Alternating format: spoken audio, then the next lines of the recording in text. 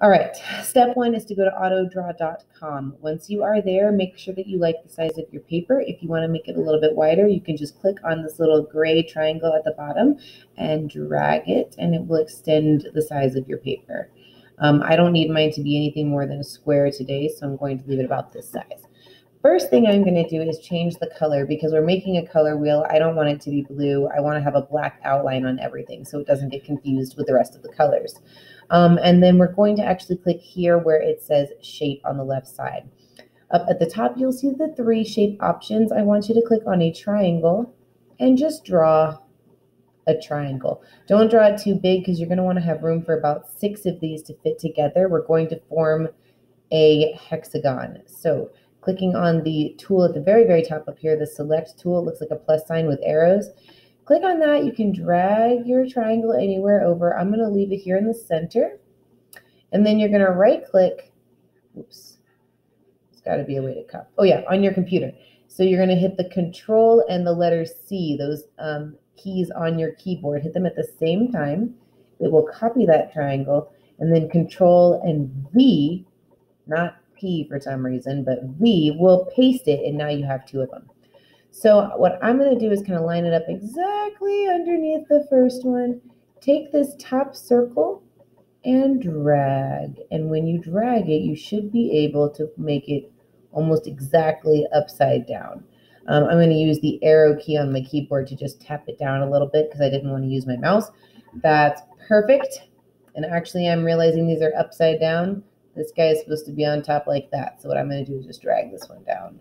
You want to kind of form like an hourglass. Okay, it doesn't have to be perfect by any means, but you can see I'm clicking on and off of it to kind of eyeball where it belongs. So our original triangle is still on our clipboard. If you hit Control V again, it's going to paste another one. Grab it. Oops, grab it. Bring it over here to the side and take that circle at the top and turn.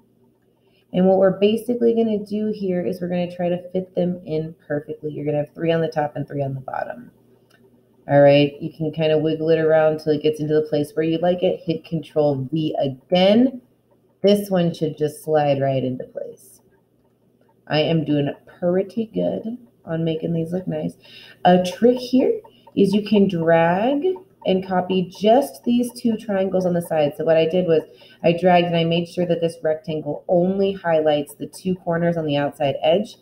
That's going to select both of these triangles, which happen to be the perfect size for the other half of my hexagon. So hit Control C on your keyboard, Control V to paste it, and drag those 2 new triangles over to the side. Voila, perfect, project done.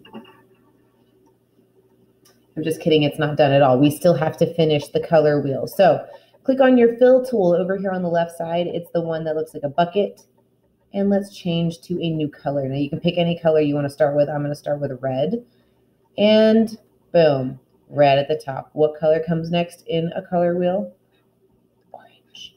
And then yellow. And then green. And then blue. And finally purple. Okay, so there's my color wheel. Pretty solid. If you're at this point, all you need to do now is hit the T for type. Type in the word primary. Change it to the color black. You can keep it in that font if you want to. Play around with a new font. Totally up to you. I'm going to stick with it, but I'm going to make it a lot smaller. I'm going to go to like an 18. Oop. Just kidding, 24, because it's really hard to grab it when it's that size. Click the select tool again and Control C to copy it, Control V to paste it. And I want you to put primary in all of the primary color triangles. That's going to be red, yellow, and blue. All right. If you don't like the shades that you got here by using the basic colors that they give you, you can click through and you can see different colors. But be cautious if you're adding in tertiaries. You may not want to do this yet. You might want to wait till the very end. So, whoops. Clicking on the yellow because I don't like that yellow too much. There we go. All right. Now let's say you want to go a little bit more interesting and you want to add in your tertiary colors. We have primary, we have secondary. We need those colors that go in between. So click on your shape. Oop, first, make sure that you're in black. All right. Oop, that's a dark brown, isn't it? There we go. Click on shape, and you can pick a square or a circle. I'm going to go with circle because I think it looks nice. Drag it to about a size that you enjoy. Click the select icon and arrange it so that it's overlapping two colors, a primary and a secondary. Control C to copy, Control V to paste, and do that on every corner where the two colors intersect. They definitely don't have to be even or perfect by any means. There we go. All right, now you're going to go to that fill tool, click a new color, and now you have to fill in your tertiaries. We know that tertiary colors are mixtures between colors. So for example, if I were to start down here at the yellow and the green, if we mix those two together, we're going to get a lime green, which I think is really easy to find on AutoDraw. So that's why I'm starting there. Even when you click it to fill it in, it's pretty apparent that color belongs there. Your eyes can make the connection between green, lime green, and yellow. If you find that you don't like that shade, kind of click around till you find the shade that you appreciate or would prefer there. But you're going to fill all of those tertiary colors in the same way. So blue and green is going to make a teal or a turquoise. We have a lot of different options for that here. Click the one that looks nicest to you. Blue and purple together is going to make blurple or indigo. Purple and red makes a bit of a pink color. Now this is a true pink. You can use that one if you want to. You can also do this dark reddish color. You know, it's going to be totally up to you on that one because it doesn't make this kind of pink when you actually mix it together, but it's pretty close. Red orange, orange, as they say, and then a yellow orange. So this is where you might want to go through and be like, wow, this red looks a lot like this red orange, and this orange looks a lot like this yellow orange. Maybe I need to adjust some colors. It's going to be tricky. If you make the red really dark, that kind of helps. I wish that I had a more neon-y yellow that we could use, but I will know what your intentions are. So don't fret. Oh gosh, not that color. So undo, by the way, is down here at the bottom. But that does look good there. So yeah, use your best judgment. Fill in your color wheel completely. Let's see.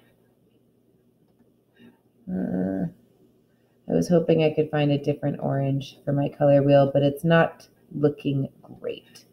So we'll just stop here. What you can do next is go up to the very top. You have two choices here. You can download the file. If you do that, as you can see, it's going to actually download it to your Chromebook, and then you can upload the file into your Google Classroom or hit share. And what you're going to get here is a link. So down here at the bottom, you can see copy link. Once you've copied that, you can paste that link into Google Classroom. Either way works. If you wanted to put your name on your artwork, make sure that you're over here in the text, and you can write your name. Voila. I hope you enjoyed this lesson on color wheels in AutoDraw.